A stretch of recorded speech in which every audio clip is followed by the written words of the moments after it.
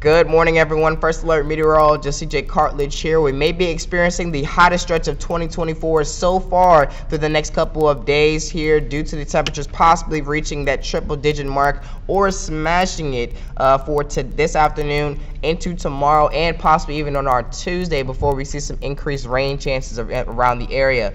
Here's our morning planner. We look to be mainly clear in those skies, and temperatures look to be rising pretty fast into those 90s by the time we hit around 11 a.m. and throughout our afternoon. We look to see some clouds similar to how we saw just yesterday, maybe be getting mostly cloudy at times, which could possibly keep some highs from hitting that triple-digit mark, but it will be getting very, very close to it in some areas if it does not hit that mark. 96 looks to be the high near Marshall, 99 near Texarkana, 99 for Shreveport, 95 near Minden, and 95 also for Ruston.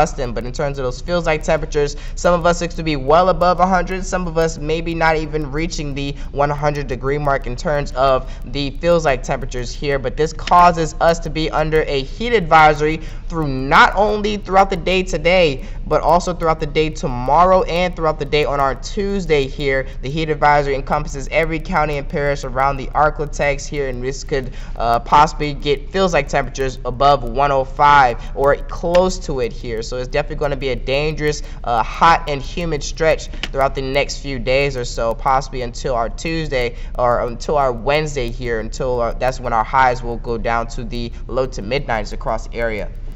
Here's a quick look at future track, and throughout the day we look to be mostly clear in those skies here, possibly a few areas of some isolated showers over to the east side of the Arklatex region, but nothing much really to expect with some more clouds rolling in by the time we head into our Monday morning. Our chance for rain throughout the next 12 hours looks to be 10% at the highest here near Shreveport Bossier and around 20% at the highest for our extreme northern portions of the region, mainly north of the I-30 corridor. Here's our 7-day forecast: 99 for Sunday, 100 possibly by the time we hit our Monday and Tuesday. I wouldn't be surprised if we hit that 100-degree mark for today either, due to the amount of sunshine we'll be seeing. By the time we hit our Tuesday, temperatures drop down to the low to mid-90s across the area, but back into the upper 90s by the time we hit our Thursday, Friday, and into our next weekend.